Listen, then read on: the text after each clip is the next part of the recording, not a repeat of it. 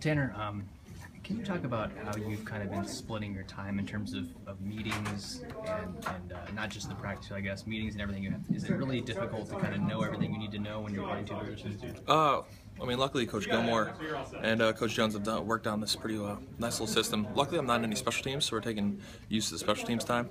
So when they're doing a special teams meeting, I'm meeting with one of the coaches, and then we'll usually switch it the following day. So that's kind of how we've done meetings. What about film study? Do you have to watch just twice as much film as everybody? Yeah, I mean, I guess so. I mean, I'm watching both offense and defense.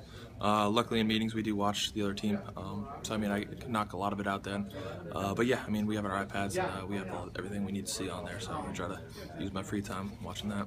Any more of a time crunch for you? Do you have less free time now that you're playing both ways? What's that like? I mean, usually during the fall, there's not a lot of free time. So, I mean, you just gotta take every hour or two that you got off during the day and use it towards football or whenever I can. So, yeah, that's what I've been using it.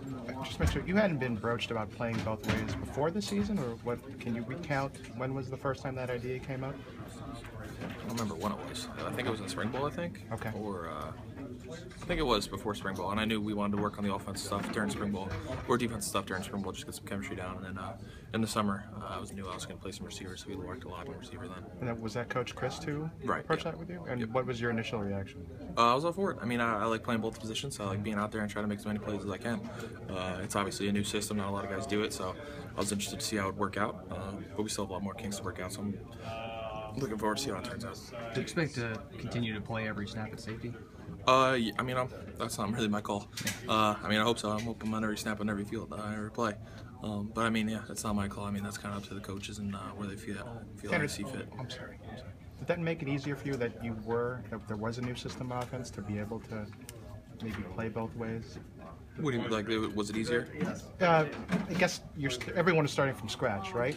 Basically, on offense. Offensively? Yeah. So. Yeah, I mean, some guys have been here when Coach Chris was here before this, so I mean, they still had an idea of the system.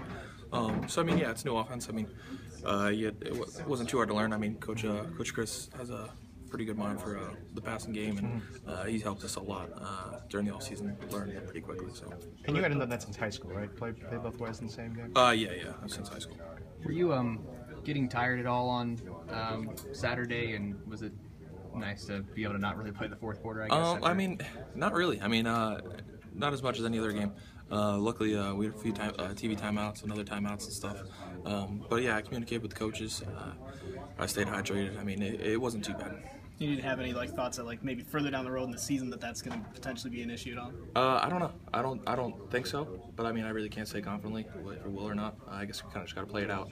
That's kind of what I talked about with the coaches, and just communicate with them, being honest, telling them when I'm tired, and just communicating with them, being honest.